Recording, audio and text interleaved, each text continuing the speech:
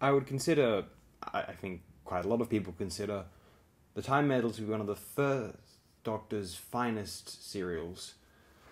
An excellent little storyline, which is the first of the Doctor Who narratives to introduce another time traveller, another of the Doctor's race in this case, they're not called Time Lords at this point in time, but another Time Lord, essentially disguised as an English monk during 1066, around the time of William the Conqueror's invasion and the deposing Harold Godwinson. William Hartnell is excellent. The actor who portrays the monk, let me just double check, his name is Peter Butterworth, fantastic. He later reappears in the Daleks' Master Plan.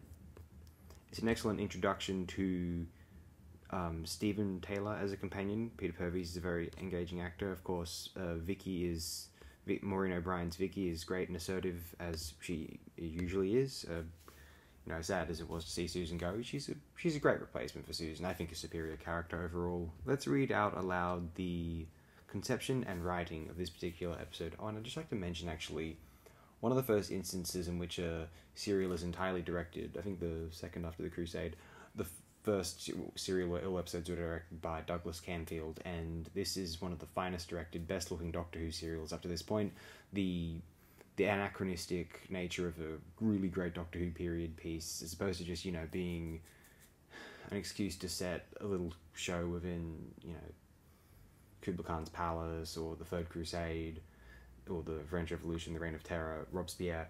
There's this effort to craft an interesting time travel storyline with an historical setting, which involves a relation with the present day, or something otherwise uncanny or otherworldly. A great prototype for a likeable serial of Third Doctor's The Time Warrior. Anyway, the conception and writing. Outgoing story editor Dennis Spooner was commissioned by producer Verity Lambert to write a story introducing new companion Stephen Taylor. Other story editors commissioning themselves was discouraged. Lambert justified his involvement to head of serials Donald Wilson, citing complications with contracts and budgets and insufficient time to brief an uninvolved writer, as none of the regular writers were available. Spooner was approved to write the serial on the 15th of March 1965. Spooner wanted the show to move away from pure historical stories like the Reign of Terror 1964 and the Romans 1965, instead hoping to blend them with the show's more futuristic serials. Yes, there you go. Thank you, Spooner, my friend. The Time Meddler was the first serial under new story editor Donald Tosh, having been offered to work on either 199 Park Lane or Doctor Who after the cancellation of Compact. He joined the show in April 1965 and was provided with a document titled History of Doctor Who, outlining the show's story to date, including some upcoming. Tosh enjoyed Spooner's idea of blending historical and futuristic stories. He edited little of Spooner's work. The serial's working title was Doctor Who and the Monk. The title of The Time Meddler was not final until early June 1965. Production assistant David Maloney joked that the story was referred to as the Vikings during production, till the realization that it had more Saxon extras, upon which it was called The Saxons. The first episode was originally called The Paradox, changed to The Watcher on the 20th of May. The serial was produced at a low cost to offset the expense of the previous serial, The Chase, 1965. Douglas Camfield was assigned as a director in April, having recently finished work on The Crusade, 1965. He was pleased with Spooner's scripts, finding them among his best, certainly.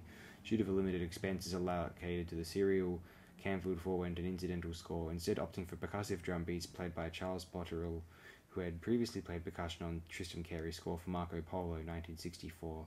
Botterill recorded 8 minutes of music for the second through 4th episodes at Lime Grove Studios in Studio R on 9th of June.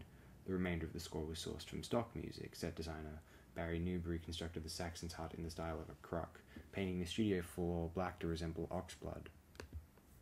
Time Meddler Episode 1 ends with a really strong cliffhanger, as I'm sure you'll see in very sped up form here.